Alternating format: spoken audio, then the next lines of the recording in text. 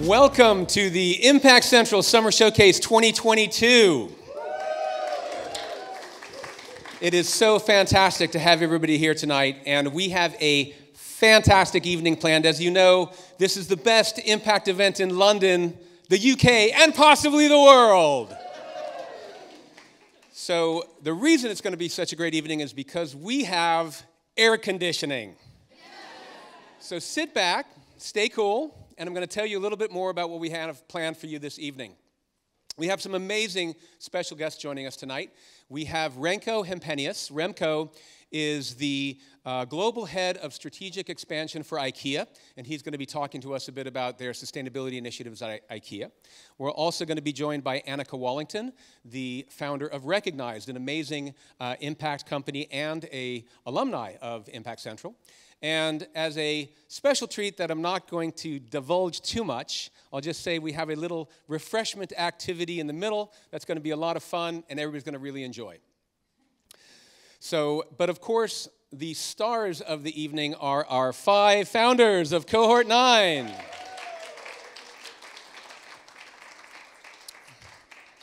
We are halfway through our 6-month accelerator program, and we are so excited to have you meet them tonight, and they're going to tell you about their amazing businesses and their amazing impact.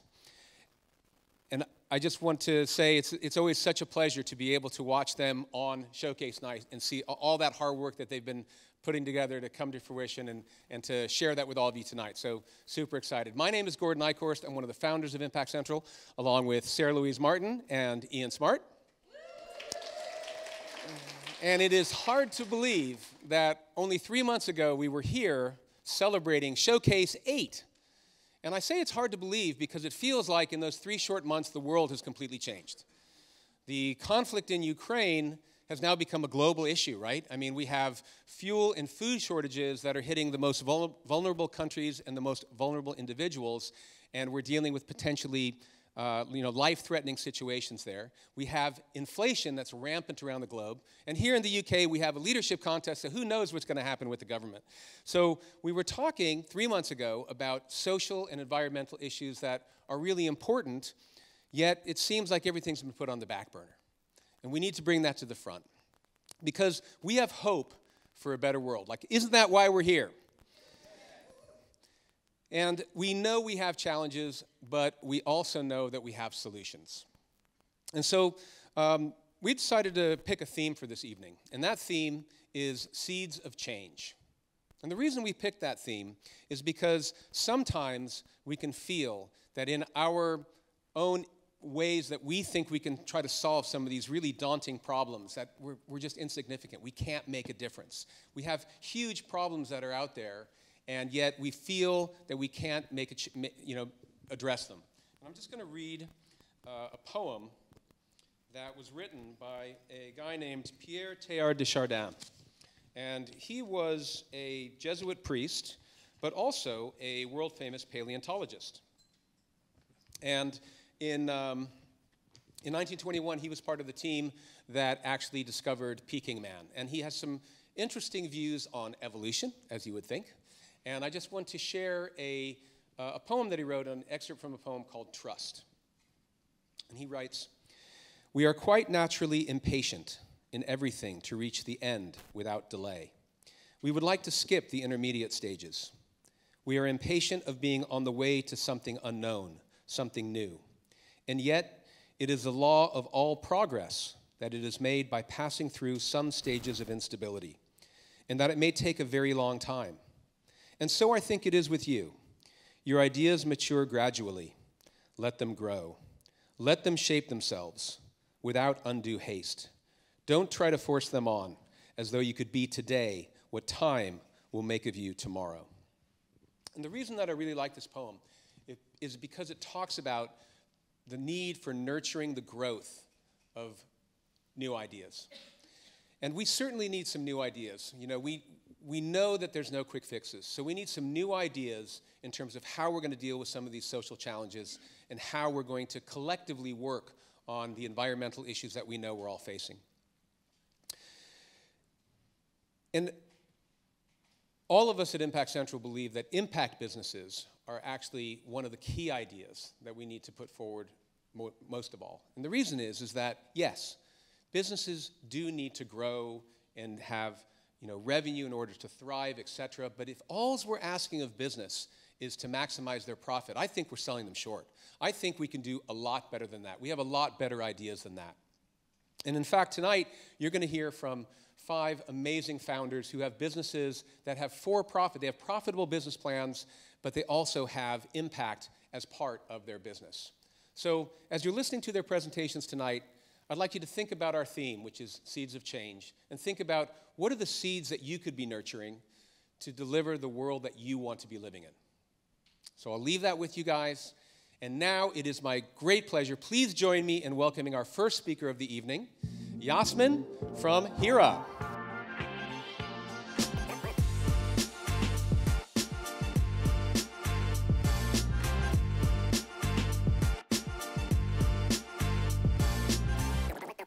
Hi, everyone. Thank you for coming. My name is Yasmin, and I'm the founder of Hira. When my son was 15 months old, he experienced a development delay. Googling his development delay brought back 76 million results. Asking my mom friends for advice, well, that was a bad idea as well, as every single one of them had a different opinion, as some mothers in this room might know. The worst of all happened, though, when I reached out to my GP.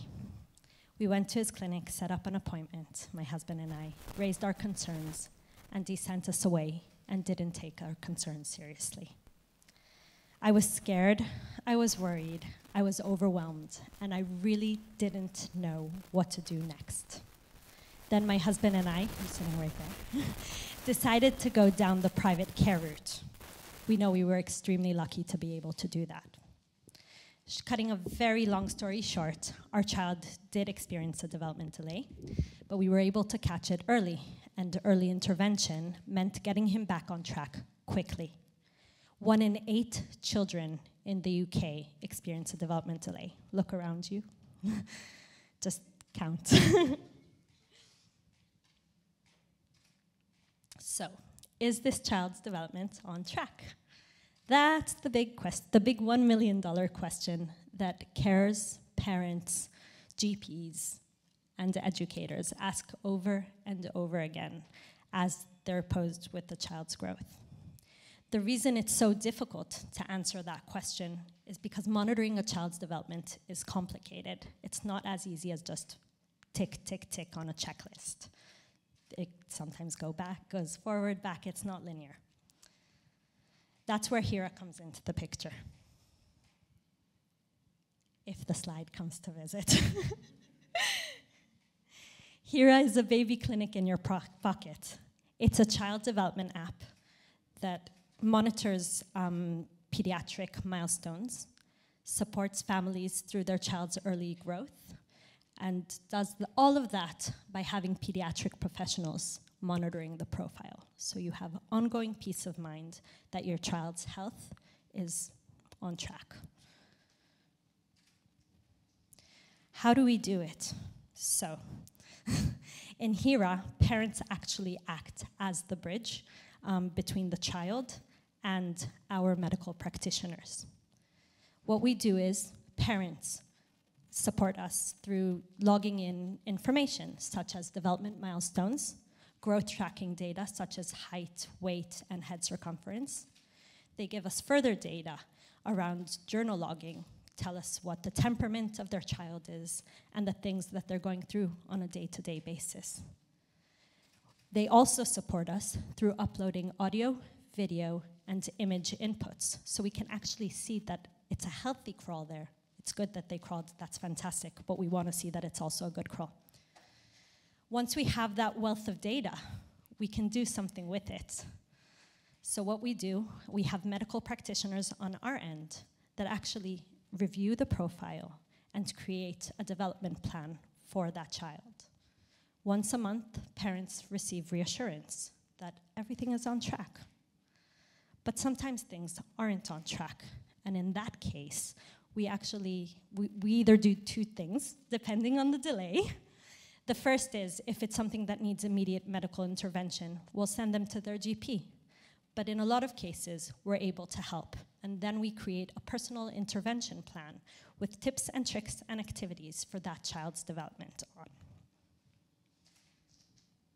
So, 80% of our brain develops between the ages of 0 to 3, making that time frame the time to catch a child if something's off. It's the best time because that's when both our mental and physical health is determined. So this is a very busy slide, get ready for it. I'm gonna put you on a little imagination game. There's a child named William. He has a very common cognitive development delay, but he goes undiagnosed. What does that actually look like? So, he's 3 years old, he's at nursery, he fights a lot, he's not making good social contact with other children. He's fussy, which sounds like a lot of 3-year-olds so far, for any parents in the room. So it's pretty easy to miss a development delay, but we're monitoring him ongoingly, so we know what's going on. By the age of reception, William is 4.5 months behind his counters developmentally. By the end of primary school, he's almost a year behind his counters. His mom needs to leave her job because she needs to attend to him and with all of the troubles that he brings to the table. And that means a loss of income for the family. So it influences that family for time and time again for their future. William grows up and he has depression. He finds it hard to hold a job. He's being supported by the NHS and by his local community, but it isn't easy. Now imagine the exact same child. William is 3 years old. We suspect at HERA that there might be a development delay. Our pediatric team creates a development report and lists exactly what's going on in his life and reports to his GP to tell him exactly why we think he needs further intervention and to see a medical practitioner for diagnosis. And William then has a perfectly normal and happy life. He's diagnosed 16 weeks after we refer him on, and he does have a development delay, but early intervention meant early help, and early help meant that throughout his school years he was supported. So he's happy. The thing is about that William's first story is very common, and actually, the cost to the UK economy of lost opportunity due to development delays that go undiagnosed is £16 billion annually. Not over a lifetime, annually. That's what we lose. That's 5 times the amount that we invest in early years for the entire UK. So, our roadmap. I'm really excited to say that in my pocket, there's already a little baby clinic sitting there. We launched our alpha version last week, and we're beginning beta testing in September. We're parents here, and August isn't really a month of work. We hope to get our product ready for the market by January 2023. And we have very ambitious 5-year plans. So the first one is our 5-year plan is to actually be integrated within the NHS and other health systems in the world, cutting out the middleman and having GP clinics receive a ding, ding, ding that there's a problem and that this child should see this professional. So that's our first action. It'll save money for the NHS, it'll save time off GP clinics that are very busy, etc. Our second ambitious activity within the next 5 years is to support data, research, and the future of diagnostics of development delays. So we're already working with various researchers around the globe in order to integrate machine learning into the product and introduce early diagnostics to the world of child development. Our ambitions don't come cheap. We're looking to raise £750,000 in order to get us through the next 18 months of our life cycle. We're raising these funds from the usual angel investors or VCs, but we're also going down the non-traditional routes. So if anyone has links to foundations or other individuals or companies that are interested in supporting the future of the children of the world, we're happy to go down that route as well. We're also looking for medical practitioners, hospitals, GP clinics, and trusts, hospital trusts, that would be interested in partnering with us and getting the word out there about all our work and partnering in any way they may see.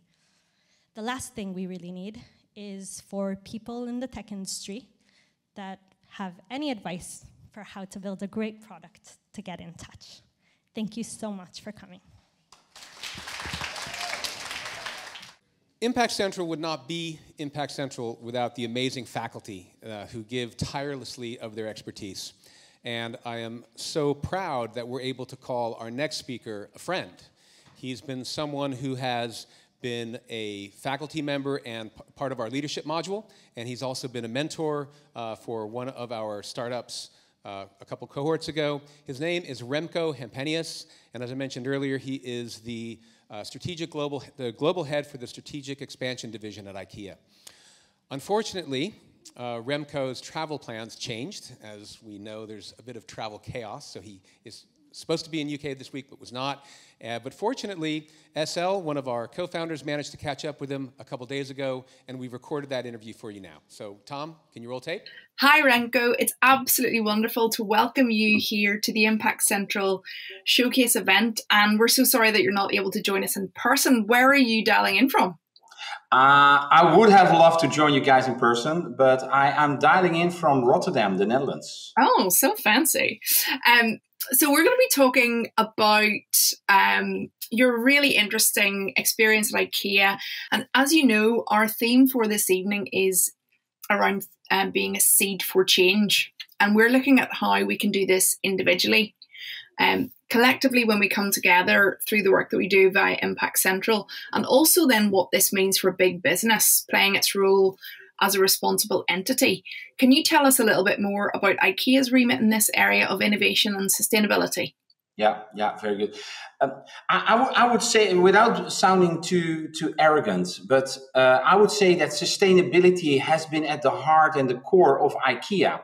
We were probably not so very good in sharing the story, but the whole idea of, for instance, flat pack, so you can transport more, also to lower the price, the way we have done production, how we utilize materials, has always been from a perspective of sustainability, or actually a perspective of not wanting to waste anything.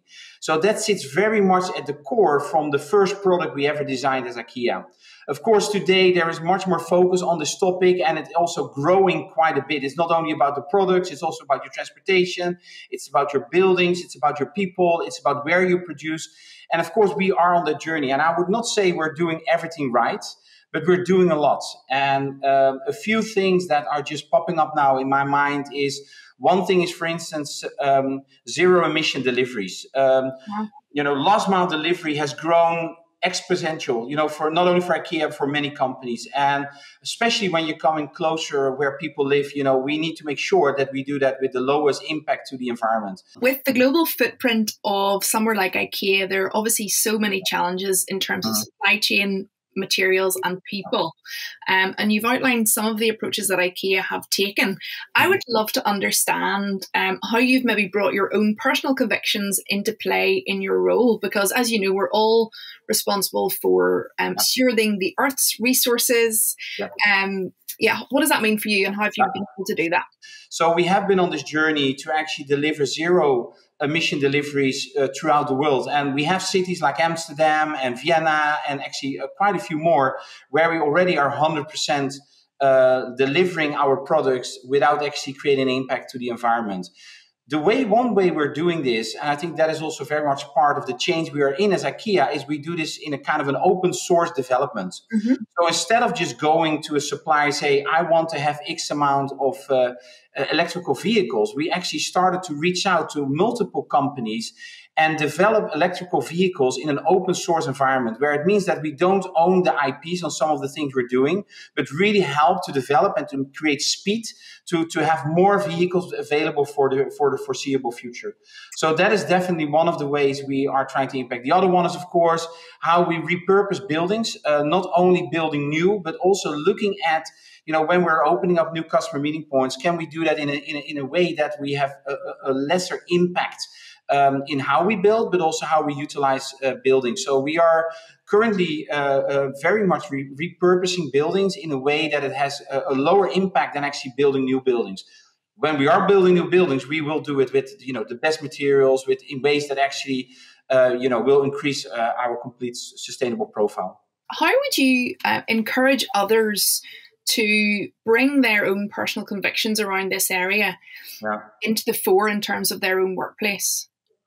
Yeah, absolutely. I don't think you have to be an activist, although we like to be taking that activistic approach in things we're doing, but really look into your sphere of influence. What can you do within your few square meters? Don't try to save the entire world at once.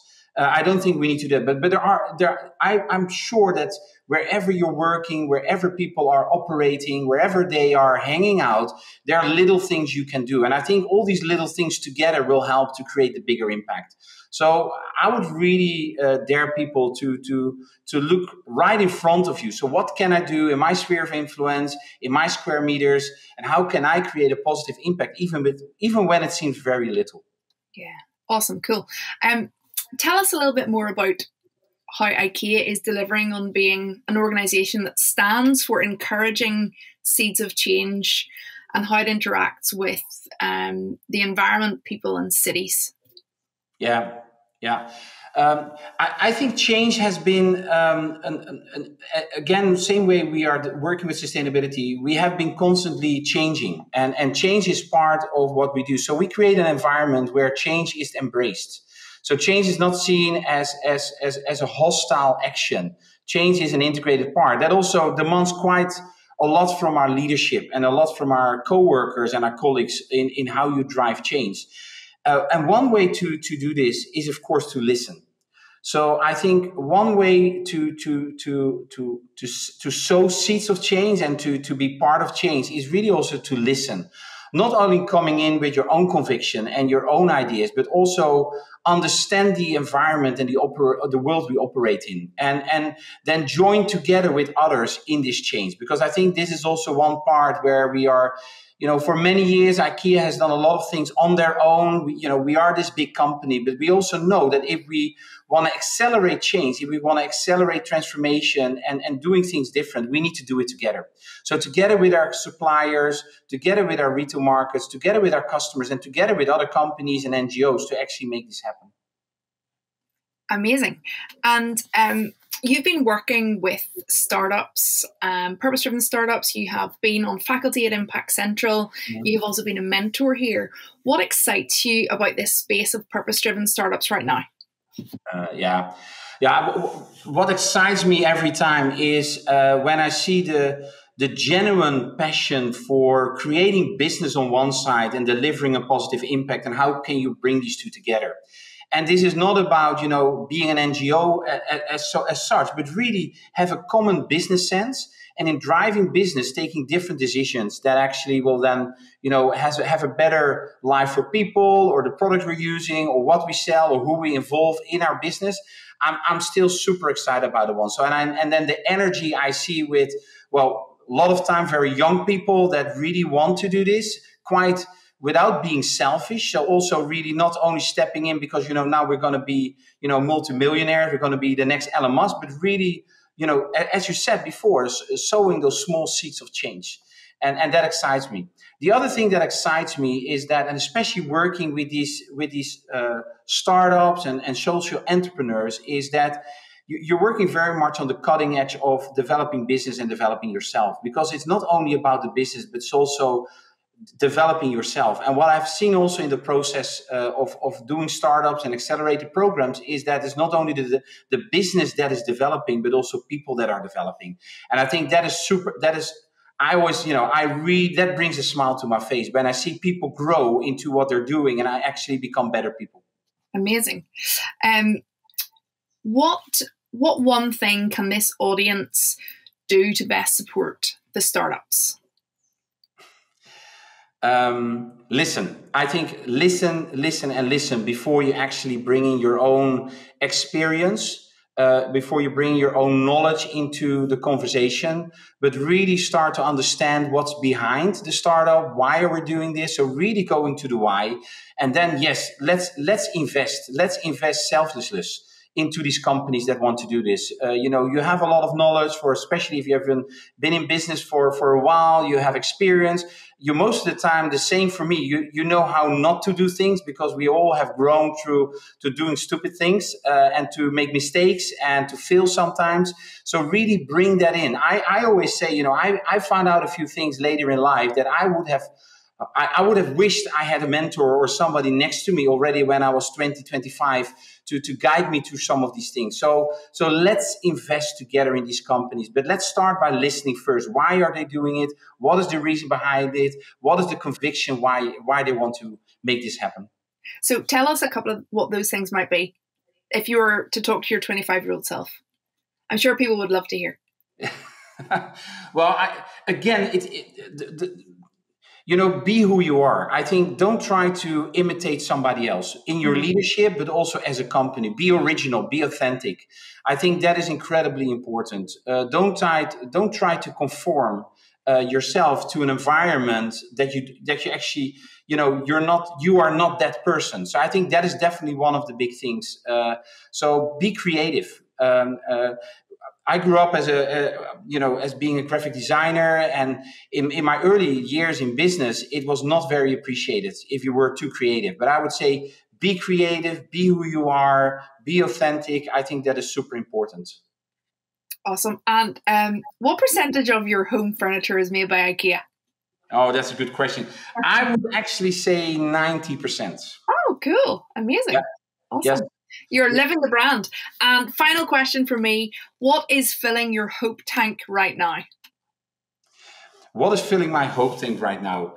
I think hope fills my hope tank right now, to be very honest. I am incredibly hopeful. I think we are in challenging times. I would actually say that, and I know this sounds maybe naive, but when we were facing COVID, which was challenging, and I know that some people have lost loved ones, and it was not a nice period, but compared to COVID, where we are now 2 years since COVID happened, the beginning was child play. And I think what we're seeing happening around us, we've been talking about for the last 10 years about the VUCA world. This is the VUCA world. We are in uncertain times. We see, the geopolitical situation, the supply situation, the sustainability part into it. All these elements now coming together is shaking business. Yeah. But at the same time, that fills me with a lot of hope, because I've seen incredible resilience. I've seen incredible creativity. I've seen new things starting to occur. And then also we know that not every company will make it. And we also know that not every startup will make it in this. But it fills me with hope, because I think it brings us to a space where we need to think about those things that are really mattering to us. Yeah. And where it's not only about making money or becoming rich or, have the biggest company or the most, fancy organization, but really coming to a space where we're coming together, talking about the things that really matter to you as a human being, to us as human beings, but also to business. So I'm incredibly hopeful. At the same time, it's tiring. I've never experienced such uncertainty in taking business decisions, not only myself, but together with all my colleagues, not knowing what sits in front of us, even in the coming 6 months. Yeah. But that also creates a lot of hope, because that creates, again, creativity, innovation, new products, new ideas that actually will bring us forward. So yes, that is what inspiring me. Amazing. Thank you so much, Remco. It's been an absolute joy to speak with you, and we look forward to welcoming you in person, hopefully very soon. Absolutely. Well, thank you so very much. It was really nice being with you guys. And let's see each other next time. Yeah, cool. All right. Take care. Bye. Bye. All right. Thank you so much, Remco. It is unfortunate he couldn't be here in person, but I think from that interview, you got a sense of what an amazing guy he is in his honesty, but also I love the fact that he highlights creativity as such an important characteristic. And a huge thank you to SL for that great interview. Without further ado, please join me in welcoming our next speaker onto the stage, Leslie from So Good.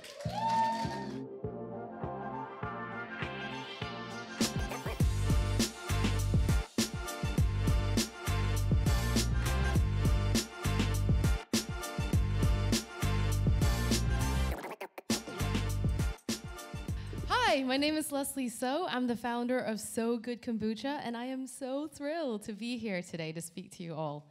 So, what is kombucha? Well, the short answer is that it's a living fermented tea that tastes like a nice, sophisticated fizzy drink, but it's actually good for your gut health, and it's a great substitute for alcohol or if you drink a lot of Coca-Cola.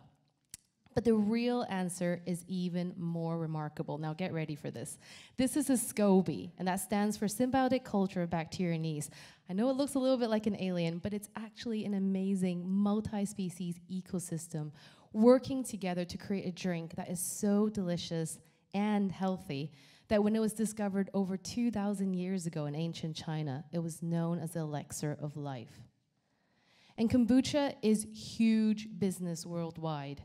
It's worth over $5 billion. It's massive in North America, and Australia, and New Zealand. And in the UK, there's significant growth as well. So 92% trend over the last year in sales, as well as a market cap of £8.4 million. It hits right on the trend of functional healthy drinks, as well as no and low alcohol as well. So I came across kombucha because my family has actually always brewed it, so I use the family recipe. I was born in Hong Kong, and I grew up in Vancouver, Canada. And over 15 years ago, I moved to the UK to work for Rolls-Royce PLC. And I've been fortunate to have had a really fantastic career, with my last job being the head of manufacturing for the biggest aero engine test facility in the world. So what made me leave my job? Well, there's a story there. I actually, the place that made the biggest impact to me, and these are all the places I actually lived and worked as part of my career at Rolls-Royce, but the place that really made an impact to me was actually Sao Paulo, Brazil. It's an amazing city. It's a place where there are glamorous high-rises, but often in the same street, there's abject poverty.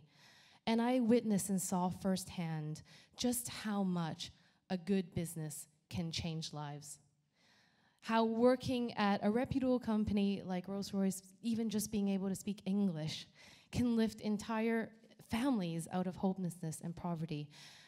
And that really gave me an impression and a vision that one day I want to be able to start a business where I could make a good product, do something that's good for the environment, and create good employment for refugees and others who are marginalized in society. Because work is so much more than just a wage. It offers purpose. It often gives people an opportunity where they feel like there's acceptance and belonging. And this is Team Kombucha. We are a very diverse team indeed, both in age and ethnic background and education. And clearly height as well. Many of the refugees that I work with and I've had the pleasure of meeting really lack confidence in English, but they make up for it in leaps and bounds with their resourcefulness, their diligence, their tenacity, and just this awesome positive attitude to be willing to start fresh somewhere new. And what I want to do is to impact and empower many more people like that. Now, we've been trading for over a year now and have enjoyed great success and traction in the market. As you can see, I've had my mug on Sunday Times, and we had celebrity endorsements, and we've been to some amazing festivals and markets in the UK.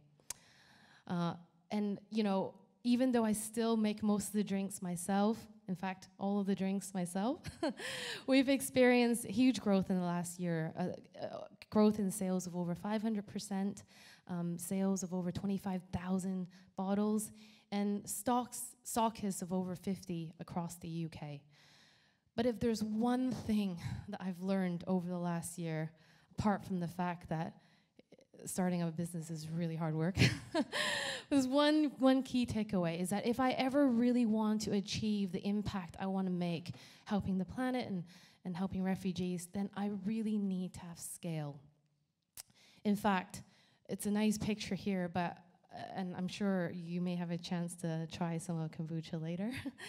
But we need to be more than actually just a kombucha brand. So that brings me back to the SCOBY. A symbiotic culture of bacteria and yeast. It's an ecosystem. So imagine we take that and build that into an ecosystem of symbiotic businesses, good businesses working together. And we're well on that journey already. So I'm working with a B Corp supplier, and we're helping to fight food waste by using surplus or wonky or rescued fruits into our second fermentation. We're in very early talks with a social enterprise. Oh, sorry, that's the business.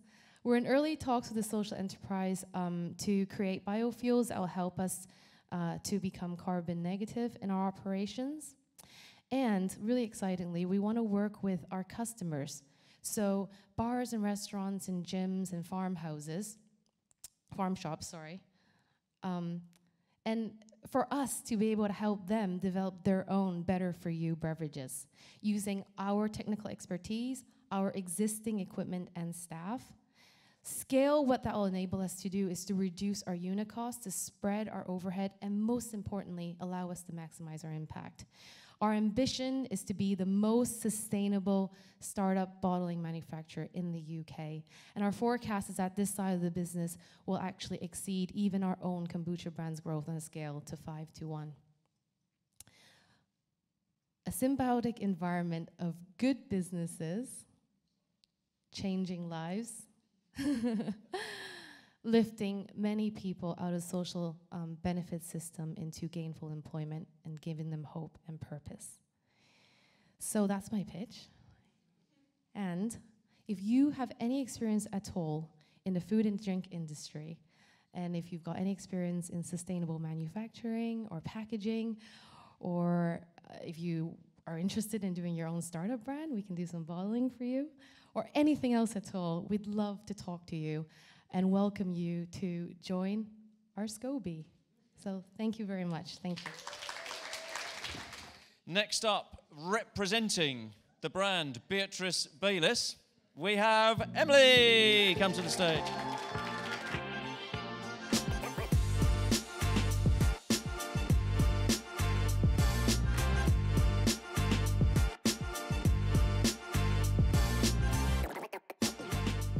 What's more important, diversity in your wardrobe or diversity in the environment? Now, this feral child is me, age 3. If you told this nature outdoor loving child that in the space of 20 years, we would see a truckload of textile waste going to landfill every second and fashion becoming the second most polluting industry behind oil, I probably would have ignored you and continued trying to get this sheep's attention. I mean, isn't that what we've all been doing? Ignoring the problem, probably minus the sheep. Fashion. So when I was studying fashion at both school and London College of Fashion, I started to really understand what was happening behind the shiny facade of this industry. From enormous amounts of water consumption to contaminated water supplies, unfair working conditions, and poor animal welfare, just to name a few. It was heartbreaking to not only discover that this was happening, but to also be contributing myself. The sustainable alternatives available to me were either from untrustworthy brands or too expensive. So this is where BB was born. I'm Emily Jane Bayliss, and I'm the founder of Beatrice Bayliss. We're on a mission to make sustainable clothing accessible to all. Fashion is about looking good, so the environment is probably the last thing you're thinking about when you're adding to your cart or trying on in that hot changing room. In that hot changing room.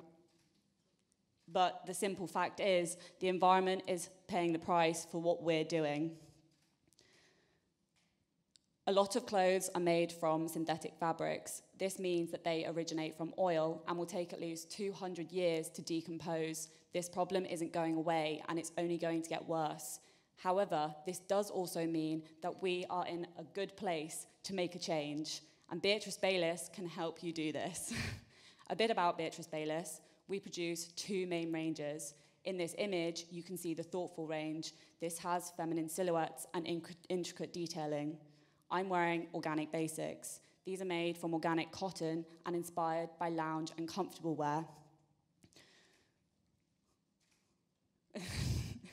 Fashion is about looking good, and Beatrice Bayless will help you do this. We have multiple stockists worldwide and have gained much traction in the past 2 years. I founded the company in June 2020, which was probably a bit brave considering we were in the middle of a pandemic. But we have stocked with multiple brands across the world, including our Commonplace in New York and Always Forever Green in the UK. This is just to name a few. We are planning on partnering with Wolf & Badger in the next few months, which is really exciting for us. We want to continue spreading our message wider and further. We want more people around the world to have the opportunity to wear and experience Beatrice Bayless products. And if you get your phone out and scan this QR code, you can follow us, you can talk about us, you can spread the BB message, and if you have any expertise and are interested in my company, /baby, then please come and talk to me afterwards. So, if you only take one thing away from this evening, then remember, fashion is now ranked the second most polluting industry worldwide, and do you not want to do your bit and buy sustainable? So, join BB and play your part. Thank you very much. I think it's incredible the amount of water that is used in a t-shirt and how you can make that such a difference by picking better suppliers. Thank you, Getty. It is my great pleasure to have the next speaker join me on stage. She is the founder of a business called Recognized, and Recognized makes beautiful jewelry that supports powerful causes. And in 2021, she was named Young Businesswoman of the Year. And we are also extremely proud to be able to call her one of our alumni. Please welcome to the stage, Anneka Wallington. Well, Anneka, I wanted to start off by saying something important, because I think a lot of people, when they hear Recognized, they think something like, oh, yeah, charms that support good causes. Yeah, I get it. But Recognized is so much more than that. And I thought it's really important, maybe you can explain to everybody, what is the power of recognition? Great question. Well, I think to understand the power of recognition, you really have to understand first what recognition is. And our working definition of recognition, oh, that rhymes, is that recognition is about being seen for who you are, for what you bring, and the experiences in life that you faced or that you're facing. And that definition came about through a report that we commissioned last year as a brand called the Age of Recognition Report. And that report looked at the definition of recognition in today's society, why meaningful connections are so important, and really providing guidance on how we can all live a more thoughtful life, how we can give recognition to people around us. And the biggest thing that came out of that report was that the power of recognition is to help people feel less alone. And we found that almost half of the UK, in fact, over half of the UK in the last year have felt alone. Right. That's huge. It's half of this room, half of the UK, and really that is the power of recognition. It's the most fundamental ingredient for solidarity. Yeah. And when you have a society made up of people that feel alone, that's a really big problem. And so as a brand, that is really what we're trying to do. So back to your question, is it more than jewelry? It really is. And we spoke to over 100,000 customers in retail stores last year. And just to break that down for people, when you think of jewelry and recognition, what does that all mean? Behind every person we speak to, there's a story. And so just to give you an example, in one of our pop-ups last year, I was actually there, so this is one of my stories, but there's so many of these stories from our ambassador network. And a woman came by the pop-up, and I talked her through the causes, and I said, this is for, this one's for mental health. And she just started crying and walked away. And an hour later, she came back and she pulled me to the side and she said, I lost my son to suicide last year. And she said that he was 28 and he had 2 young children. And, I guess what we do as Recognized is we hold space for people and their stories. And she ended up buying what I'm wearing, which is our mental health dove, with our bangle, and she came back from the till and she said, "Thank you for reminding me that there's so much hope amidst my pain. Right. This experience is like, you know, it's changed my life." So as you guys can see, a it's lot more than a jewelry. charm bracelet. Yeah. So Anneka, and I think, you know, it's what you're talking about is so deep and important, and I'm sure people are wondering, you know, what brought you onto the path of founding Recognize? What was the inspiration for you? Yeah, I suppose it's slightly unusual. I actually had a dream. So when I was at university, gosh, I feel like 7-8 years ago, like as you go up in your 20s, you suddenly get older. like, wow, that wasn't like 3 years ago anymore. It's actually like 7 years ago or something. But I was home for the Christmas holidays, and I literally went to bed one night and I had this dream. And in my dream, I saw a woman who had depression walking into a supermarket. And at the till point, she saw another woman wearing a bracelet that had a dove on. And I saw the words, "I stand with you." And in that moment, the woman didn't feel as alone and had this moment of recognition in realizing that she wasn't the only one. And isn't that so true about our lives and what we go through? We're never the only one. And so I went back to university that term. Loads of my friends started talking to me about their mental health. And I mean, 7 years ago, everyone would talk about their mental health only after they kind of come through their mental health. And so, you know, thank goodness a lot's changed today. Right. But back then it was, you got to conquer it before you talk about it. And I think one of my best friends came up to me and said, "Anneka, I've just had depression for 3 months." And that's when it really clicked to me that myself and so many others were really struggling in silence. And it got me thinking about the dream. And I thought, maybe there is something that you could wear that could give recognition. Yeah. Yeah. And so you as I mentioned, you were on our second cohort, and that was in spring of 2019. And after finishing the accelerator, you raised some capital, you got your stand ready, and I think you went to the Spirit of Christmas Fair. And tell us what happened at the Spirit of Christmas. So, I went off at Spirit of Christmas Fair to the toilet,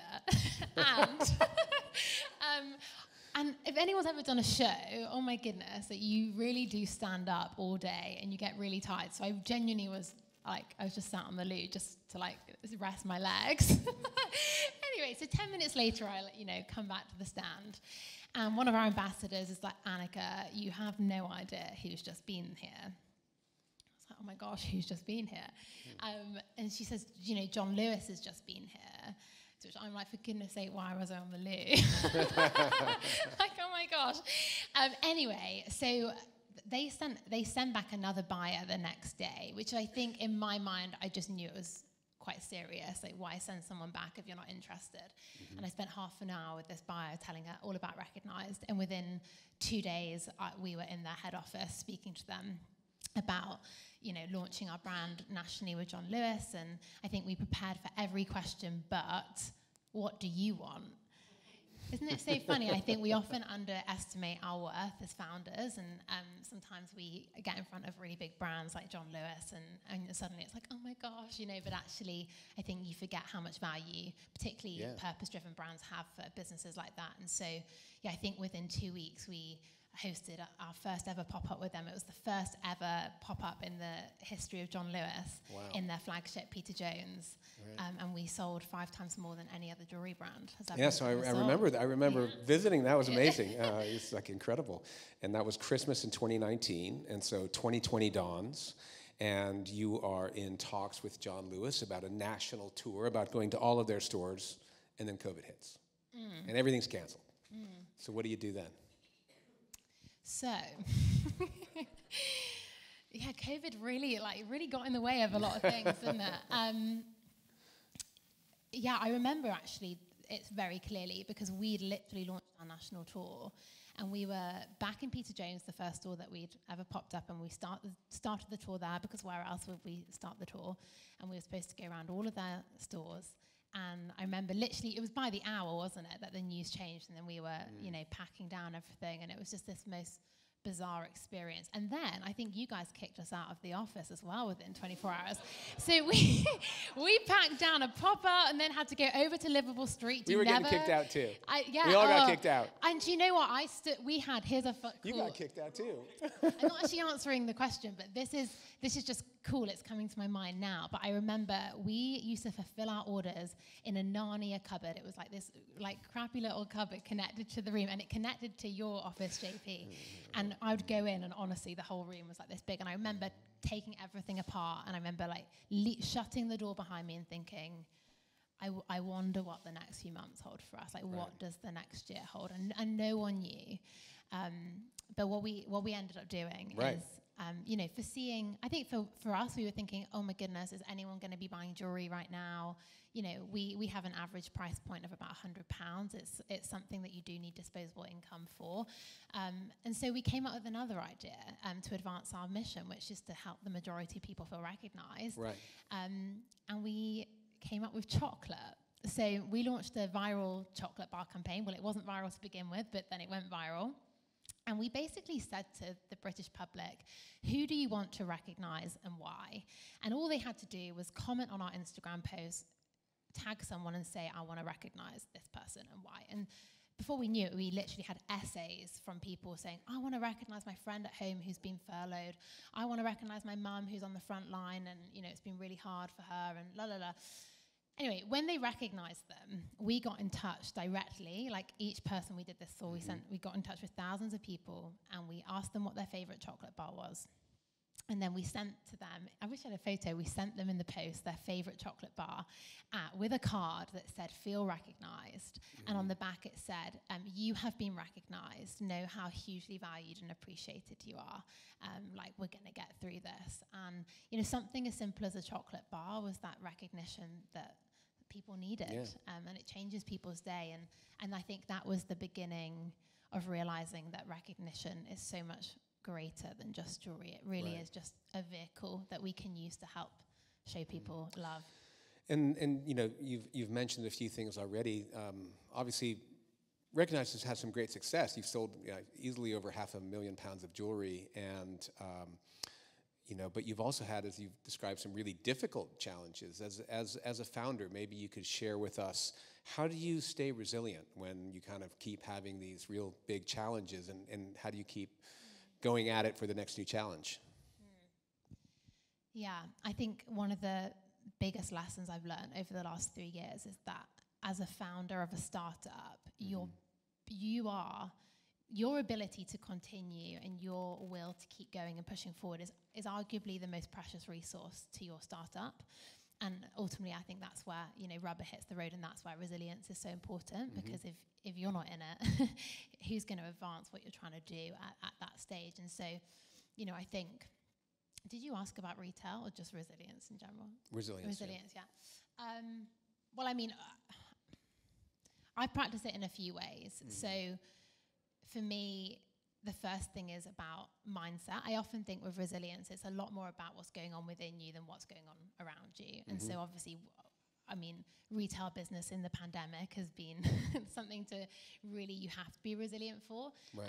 But I think my first thing is mindset. And so, your mental health, your physical health, has to be so sharp, because that's where your decision making comes from, and that's where your resilience comes from. And I think a lot of founders have to learn the hard way that their wellness is more important than what they do.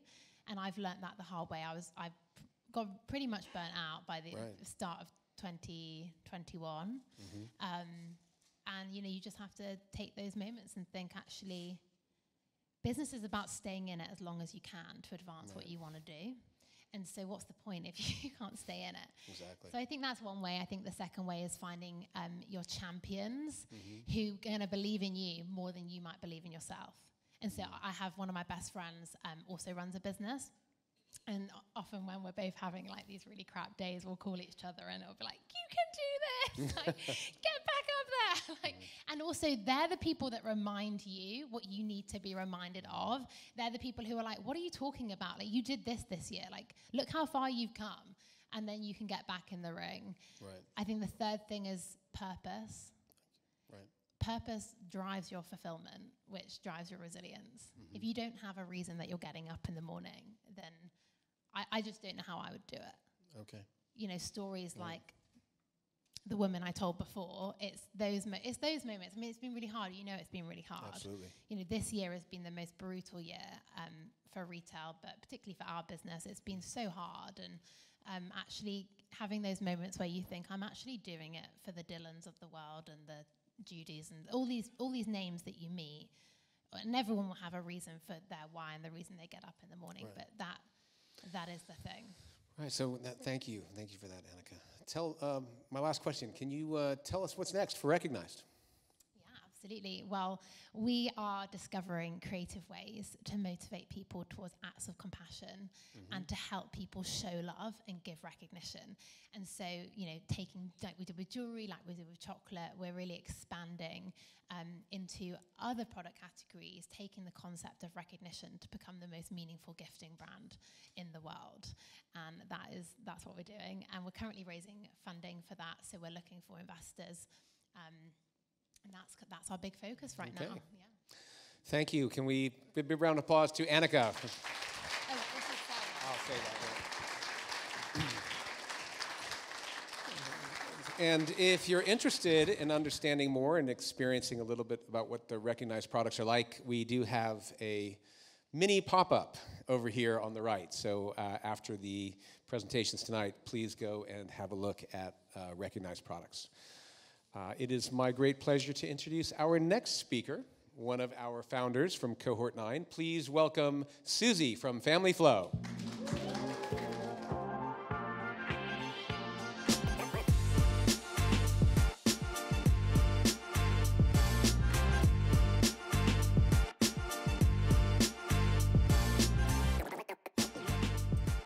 I'm Susie, and I'm the founder of Family Flow. Here I am, age 5, snuggled up in between my 2 older sisters. But brace yourselves, because there is a trauma. When I was 11, my middle sister, Judith, the one on the left-hand side in the kind of green dress, she died of cancer, age 17.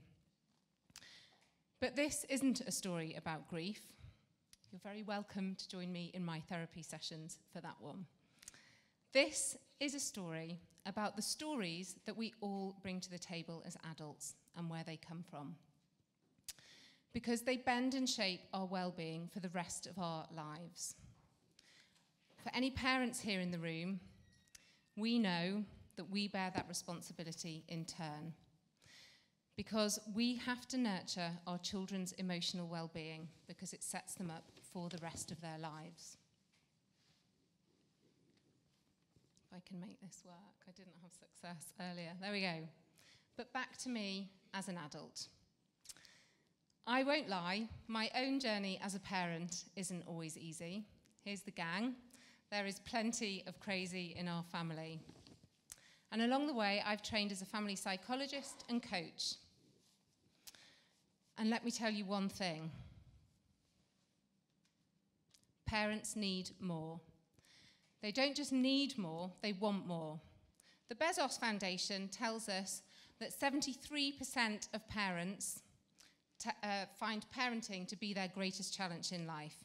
69% of parents wish they had more positive strategies to help them on their journey.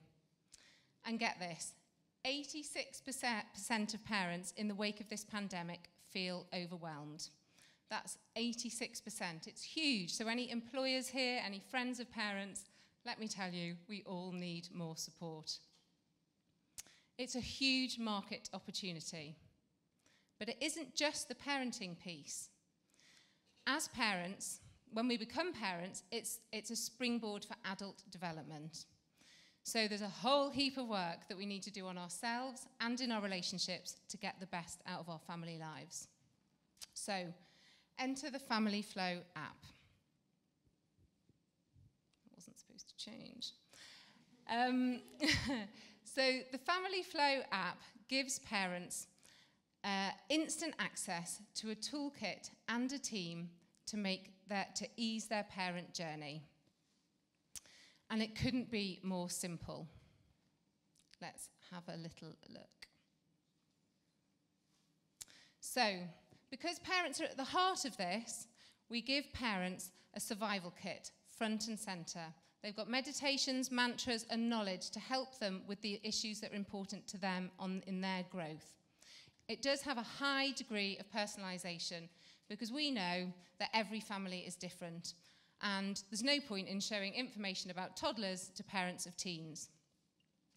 And we also know that parents are very short on time and energy, so we curate and we create bite-sized tips, tools, tricks, and insights, and we provide it in audio, video, and text format so that parents can access the knowledge and the resources they need in a way and in a time that suits them. And also for parents that like to, who love Alive, they can attend live events, so they can go to workshops, they can go to live Q&As, they can attend summits with the best minds from around the globe at a time that works for them. And a small but important point, there is a family hub, so parents can save and share content that is relevant to their families with their co-parent, because that's one of the issues that families often have, is they need to stay on the same page. And beyond this, so when knowledge and resources just aren't enough, and it's very common, we often all need more. We provide a vetted network of the best minds and preferred providers from around the globe so that parents can connect with them and do the bespoke work they need to when they want to. So, why does it all matter? Why does creating thriving families matter? So let me tell you this. If we do the work inside families, if we give parents personalised knowledge and support to get the best out of their families in this crazy and complex world in which we're raising our children, then we increase individual and collective feelings of well-being and better mental health. We then sit in the space of doing the preventative and not the curative work, which has far-reaching benefits, not least that it reduces pressure on GPs and mental health services. And for many people here now, and we've just talked about it, the world is in a mental health crisis, and particularly for children and adolescents and young adults. But above and beyond that, if we get this right and we do the work inside the families, we create children and adults who feel better, they do better, they go out in the world and they model pro-social behaviours, and we end up with what we all would love to see, which is a world that is kinder and happier. Nirvana. So, never mind what families need. What does Family Flow need? So, how are we going to change the world one family at a time?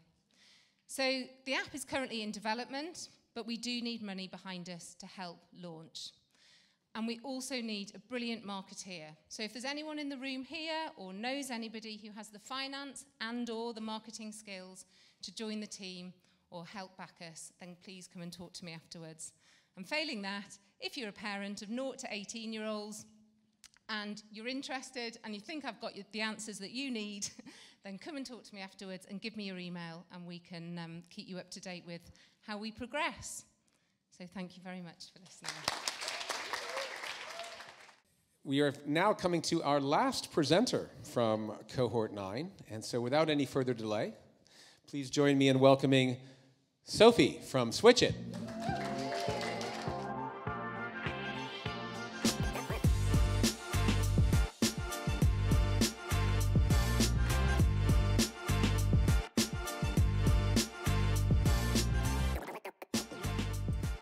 Hello everyone. My name's Sophie Cowan, and I'm founder of Switch It. It's very hot outside today, wasn't it? Anyway, you might look at these pictures and think you're coming to another doom and gloom talk about climate change. Wildfires, starving polar bears. Well, I'm not going to tell you about these pictures this evening, because I'm pretty sure everyone in this room understands that we're in dire straits. But what I will tell you is that big oil companies have extraction plans that are identified, put in place, and are waiting to be financed, that if realized, would exceed global climate targets by 3 times. So if there's 2 things to take away from this presentation tonight, the first would be that the climate emergency is way more urgent than we might believe, and that we can do something that's way more impactful than we might have thought. And the answer is in your pockets. Let me explain. Switch It is a simple, effective tool for climate action. We are here to support thousands of people to use the power of their money to move markets, to shift and make the change that we really need. A little Genesis story first. How did Switch It come to be? Well, I spent the first few years of my working life in London in the shiny Soho advertising land. A few years in, the glitter wore off slightly, and I realized that the world was burning up. Perhaps something that many of us may have experienced as well, that kind of progress of realization. You may remember in 2019, if you were in London or perhaps looking at the media, that a pink boat popped up in Oxford Circus. Waterloo Bridge was covered in trees, and thousands of people came together in civil resistance at the government's inaction on climate change. A few months earlier, I'd met a small group of people planning on doing something big.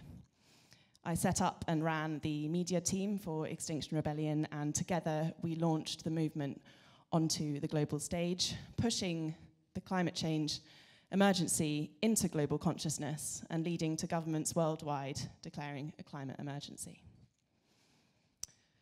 So, naturally, amongst my friends and family, I became the activist, anyway, and the go-to for conversations about environment and climate. They'd say, I get it now. Climate change is big. What can I do? So I said, well, get out on the streets. Glue yourself to a road. Maybe smash some bank windows. Direct action works. It has a history of success. Let's get on with it. No, thanks, they said. There wasn't much uptake. So I realized that people, certain people, many people, really wanted to take impactful action, but that direct action wasn't for everyone. But we needed something impactful, perhaps a little bit less radical. It was around that time that I met my co-founder, Anna, who's based in the States, and together we found the answer: financial markets.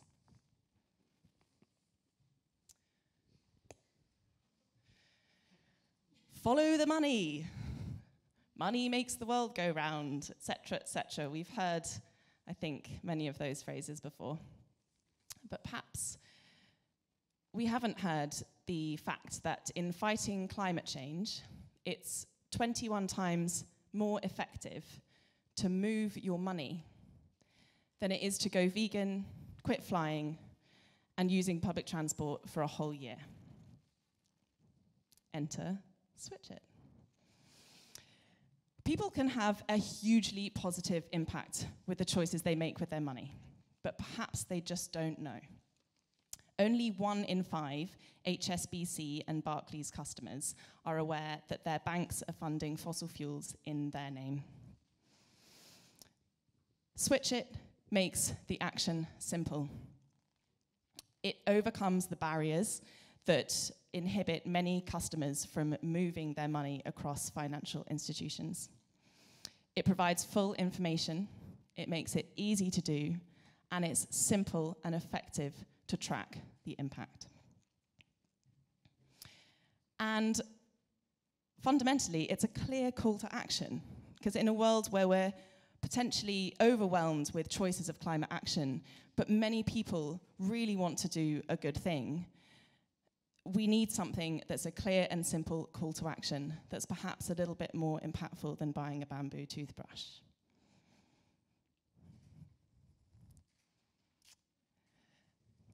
So, on switchit.green, you can find out if your bank, energy provider, or pension provider is funding and supporting the fossil fuel industry. And by signing up, you can take part in the action to switch it out.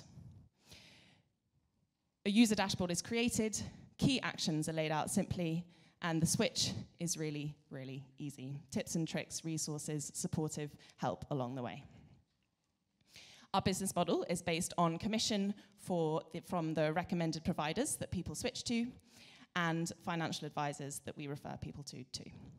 And we're beginning to roll out programs with businesses and universities in order to, they will be with a fee, as per the business model, but in order to maximize the participation, in order to maximize the impact. SwitchIt is a business that could create much better business. With the revenue that we bring in, we can amplify our message and rocket the impact.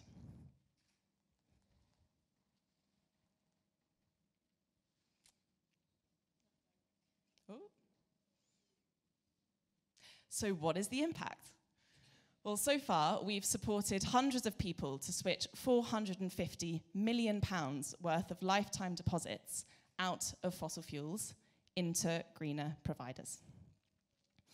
Our aim is to support hundreds of thousands of people to shift billions of pounds out of planet-harming institutions into those building a better future.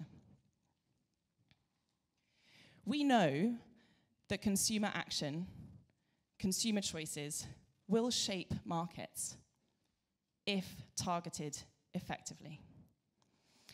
Our users' actions at scale will put financial institutions under pressure to shift their policies towards those that will create a more livable future. The more people that have access to the tool, the higher that impact will be. And the market. When presented with the fact that their money is funding fossil fuels, 18% of the UK population said they would switch their bank in the next year. That's 2.4 million people. Ooh, I didn't switch that, but it's the last slide. So we have a massive opportunity in this room to support people, hundreds of people, thousands of people, hundreds of thousands of people, to take one simple action that will move markets to deliver a more livable future. So my ask here this evening is whether you consider yourself an investor, an ambassador, a marketeer, an interested party. Perhaps your business would be interested in getting involved. Perhaps you're part of a university.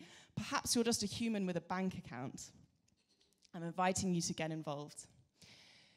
There are three key things that we need at this point. The first, resources and or connections for a really banging marketing lead, please. Second of all, resources and or contacts for a tech dev to ensure that the tool is of high conversion rate.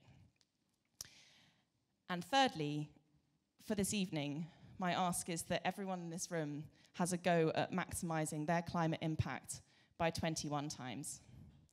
By going on to switchit.green, finding out if your money is supporting fossil fuels, and signing up to take action to change things towards a more livable future.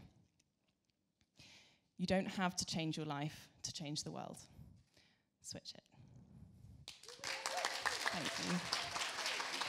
We are looking for founders for our September program. So if you know any purpose-driven founders that are wanting to scale their businesses, then we'd love to meet them. All you need to do is send us an email. There's a QR code. There should be a QR code coming up. scan the QR code. That takes you through to a landing page with all the information of our September programme. We'd absolutely love to meet some more. So technically, applications are closing tonight at midnight. But if we get them by Monday morning at 9, then we'd be really happy to accept them. And then secondly, this is a bit of a cheeky one, but if you don't ask, you don't get. We are looking for a home for Impact Central. So do you know of anyone that has any space anywhere in London that we could use to bring founders together? We would love to host our programme. We've been doing it hybrid, that's worked really well. We'd love to continue to do that. We'd love to create a space for events that we can bring the community together more regularly on doing this and meetups on a more regular basis. So if you know anyone that is in property or know of a space that we might be able to take over, then come and talk to Gordon or Ian or me at the end. But thank you so much for coming. And one little thing for you, maybe as you're going into this next section, turn to your neighbour and ask them what is filling up their hope tank right now. Thanks, and come chat to us later.